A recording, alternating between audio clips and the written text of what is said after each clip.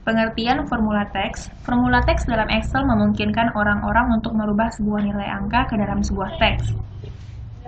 Macam-macam fungsi teks. Yang pertama ada fungsi len. Fungsi len digunakan untuk mengetahui jumlah karakter pada teks termasuk simbol maupun spasi.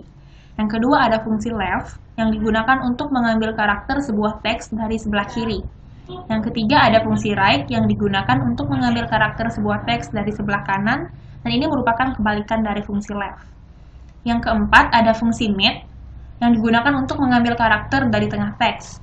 Yang kelima ada fungsi proper yang digunakan untuk menambah karakter pertama kata pada teks menjadi huruf kapital. Yang keenam ada fungsi upper yang akan merubah semua karakter pada teks menjadi huruf kapital.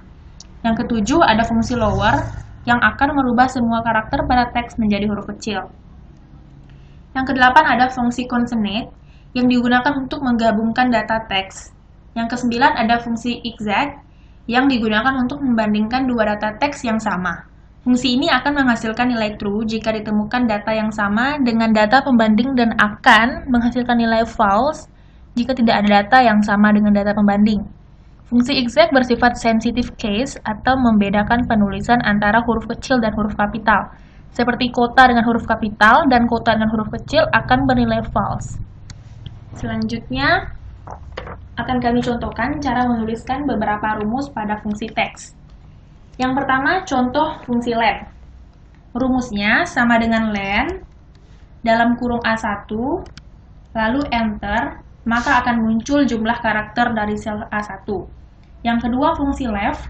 Rumusnya adalah sama dengan left, dalam kurung A2, lalu ketik enter, maka akan muncul huruf paling kiri dari sel A2.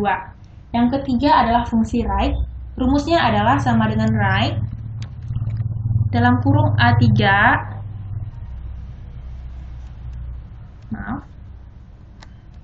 lalu ketik enter, maka akan muncul huruf paling kanan dari sel A3. Yang keempat adalah fungsi mid. Rumusnya adalah sama dengan mid, dalam kurung A4, 3, 4, lalu ketik enter, maka akan muncul 4 huruf yang dimulai dari karakter ketiga. Yang kelima adalah fungsi proper. Rumusnya adalah sama dengan proper, dalam kurung A5, lalu ketikan enter, maka kalimat dari sel A5, huruf awal berubah menjadi huruf kapital. Yang keenam adalah fungsi upper. Rumusnya adalah sama dengan upper, dalam kurung A6, lalu ketikan enter, maka karakter dari sel A6 akan berubah menjadi huruf kapital. Yang ketujuh adalah fungsi lower. Rumusnya adalah sama dengan lower, dalam kurung A7, lalu ketik enter, maka dari sel A7 akan berubah menjadi huruf kecil. Yang kedelapan adalah fungsi consonant. Rumusnya adalah sama dengan consonant, dalam kurung A8, B8, lalu ketik enter, akan menyambungkan kalimat dari sel A8 dan B8 menjadi satu kalimat. Yang kesembilan adalah fungsi exact.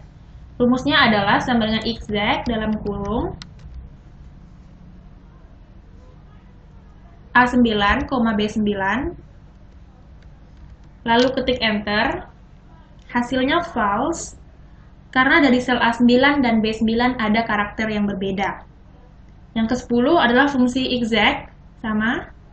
Rumusnya sama dengan exact, dalam kurung A10, B10, lalu ketik enter, hasilnya akan true karena dari sel A10 dan B10 memiliki karakter yang sama.